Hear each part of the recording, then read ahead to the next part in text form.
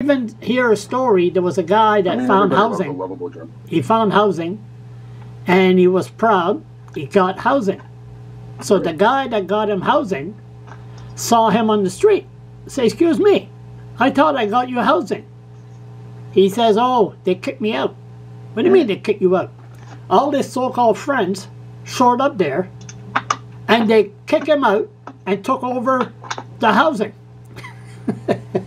You know, I mean, that's what they do. Well, I mean,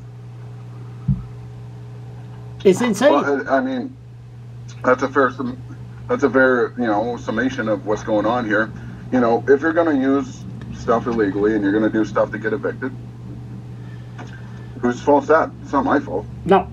You know, and if we give these people places to live, they're going to do the same thing until we get them help to stop doing what they're doing.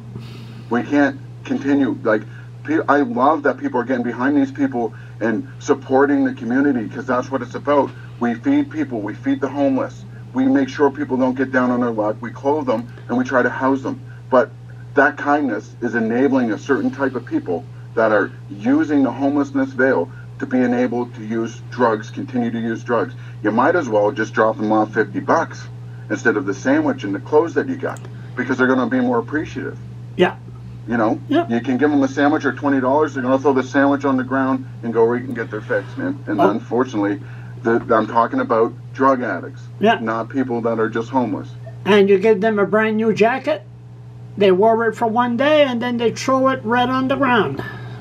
They just, I mean, so we had a couple, there was a pawn shop that donated a couple of tents, these red tents that everybody wanted, and they wound up at back at the pawn shop.